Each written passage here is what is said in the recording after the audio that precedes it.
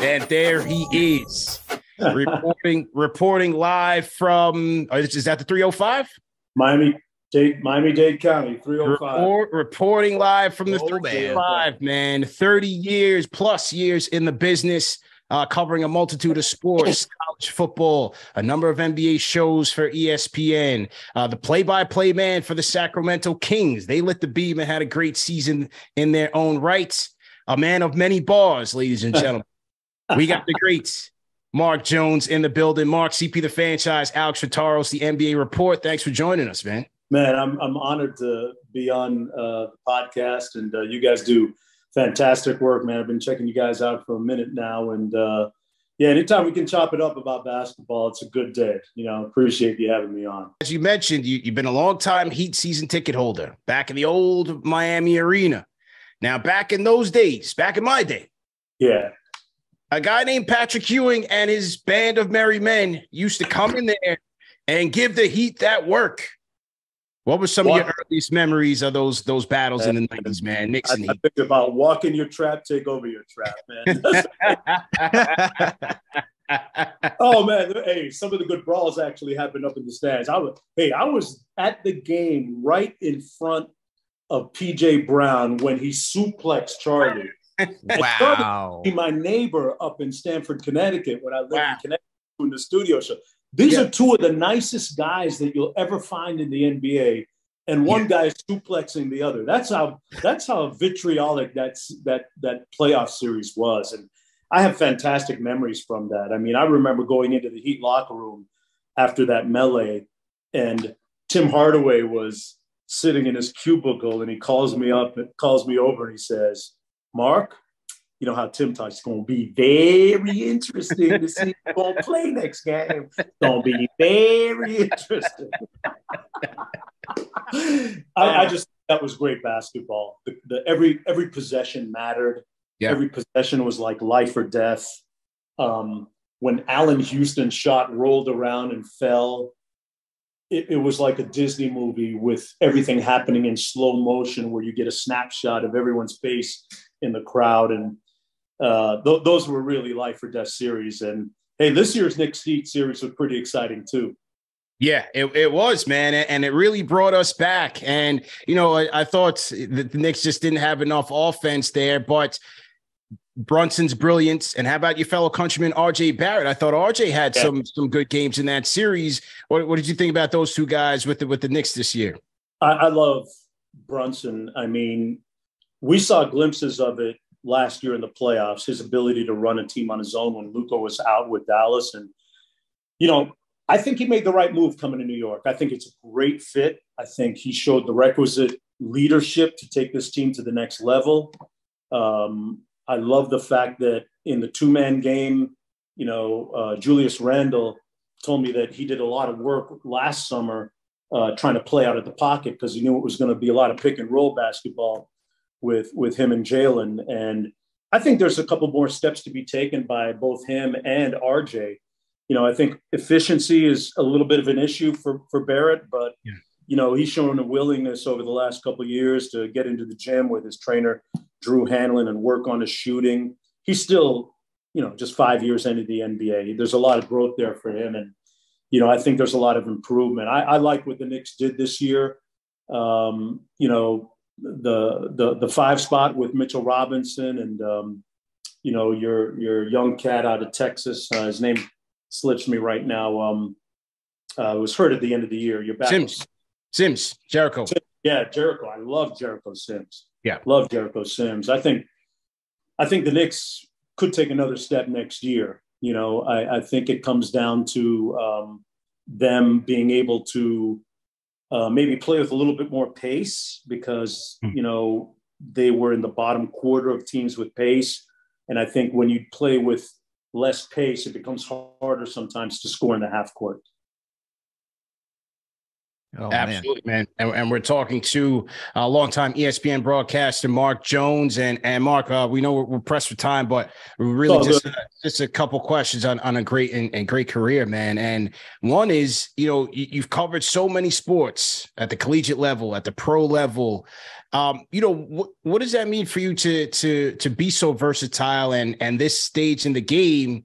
How do you stay sharp? Like, how do you stay on top of things? Man, you know what? I think being able to, guys, remain your authentic self is really important.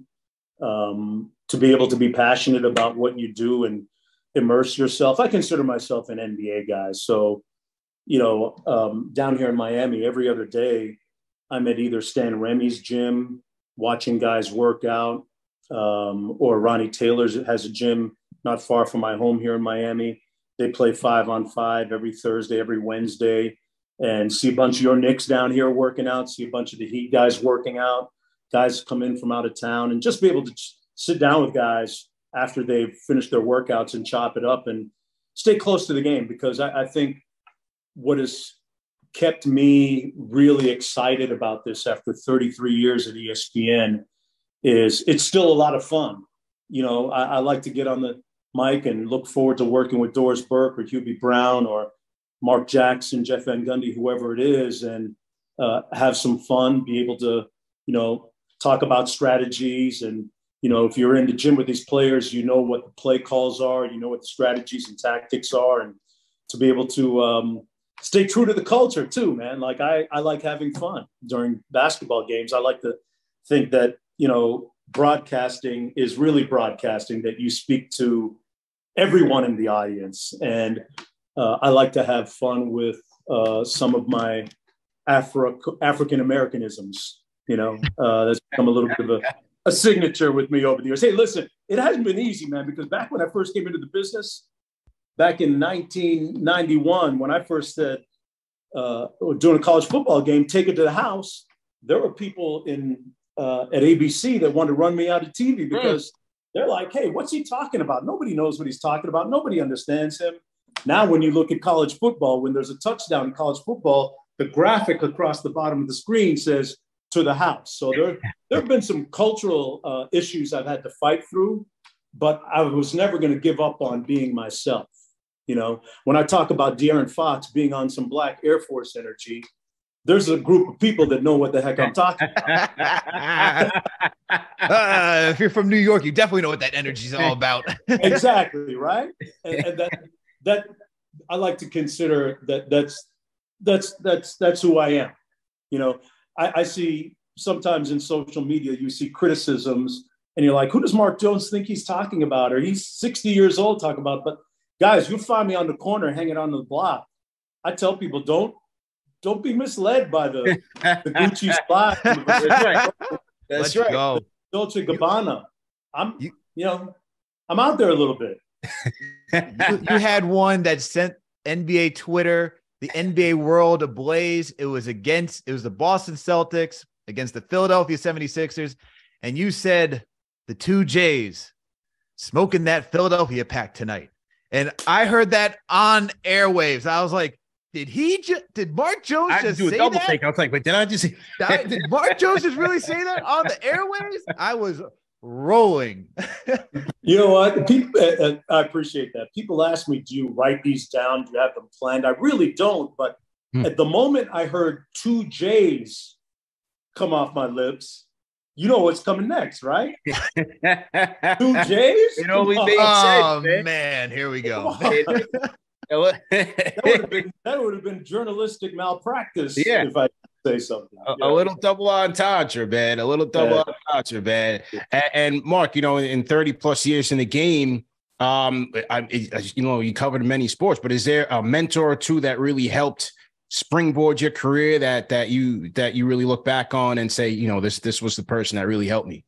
You know what? I remember I worked at TSN in Toronto for 4 years before I got my gig at ESPN for the next 33 with God's mercy and blessings. I remember going down to, and I used to cover the Toronto Blue Jays, their magazine show when I was working in Toronto. And one day I went down to the American League Championship Series, and Bryant Gumbel was there covering it for NBC. And I introduced myself to him. I said, Mr. Gumbel, my goal is to call big games like you one day, maybe host the Olympics, call NBA games, do the NBA finals like you do. And he said, young man, I watched your sportscast last night on TSN. I think you're ready. And in that moment, he blew me away. And he was a real inspiration for me at the time, and kind of followed his blueprint in terms of trying to be journalistic, being very impeccable and precise with your words, and having a little bit of fun too, just being me. And he has been kind of a roadmap through the years. I worked with Brent Musburger earlier in my career at ESPN and ABC, who was phenomenal in terms of watching him doing scene sets and game opens and things like that as well. And Brent was always very helpful. And Dick Vermeil was somebody who, when it comes to college football, I'll never forget this guy. It's a great story.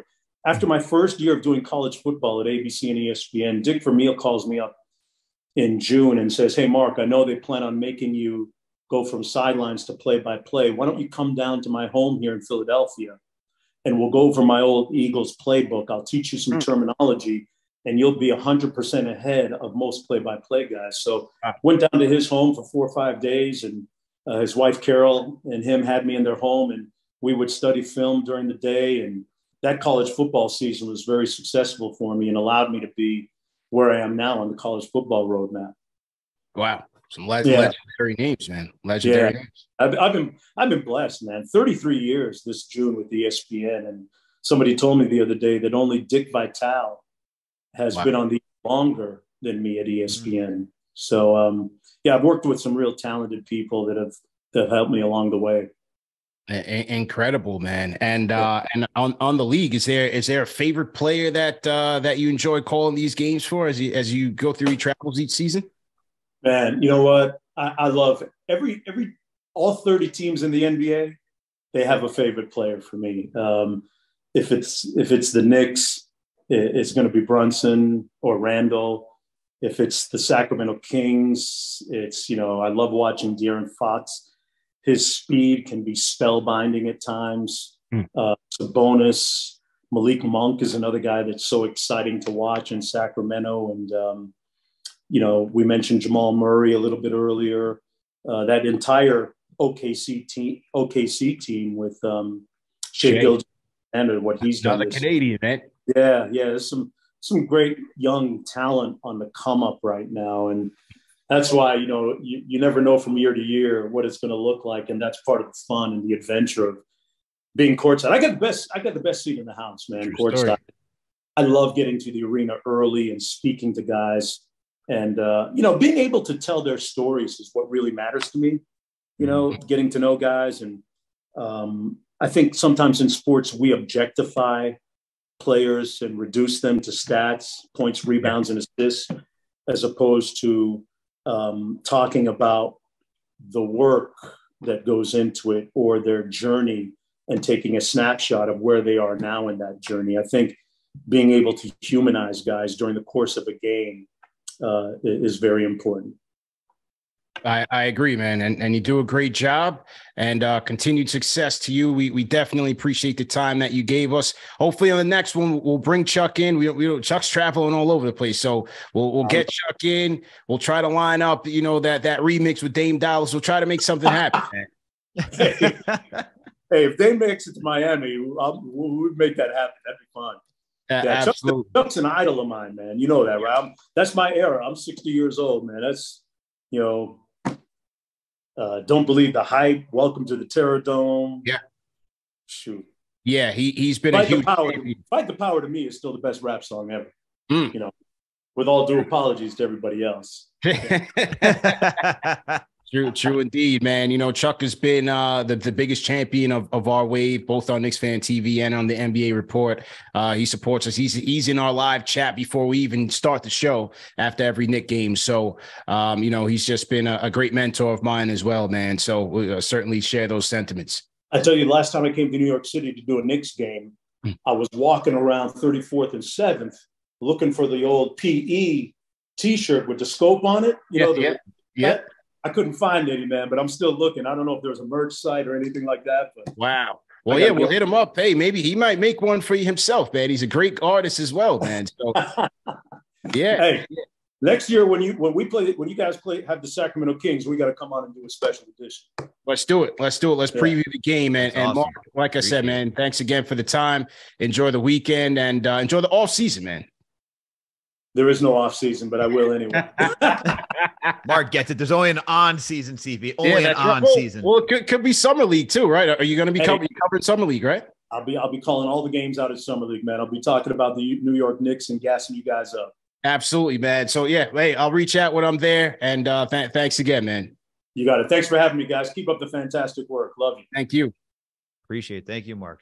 All right. That was the great Mark Jones, ladies and gentlemen of ESPN, man. We definitely appreciate him for his time. We had a great show today. We had Keith Smith, our NBA offseason preview. Lots of news and rumors going around, man. And we had the great Mark Jones out. So big show for the NBA report, man. I'm telling these people right now, you better tell a friend to tell a friend, because by the time this season starts, it's going to be the number one show for the fans by the fans. We're putting it out there. We're putting that energy out there. Absolutely. That's the only thing you can do is put that energy out there. Yeah. Yeah. TM in the chat, shout out to our King Mod, says, we don't have an off season anymore either, CP and Alex. And that's a fact. We don't. There is no off season. There is no off season, man. No breaks, no off season.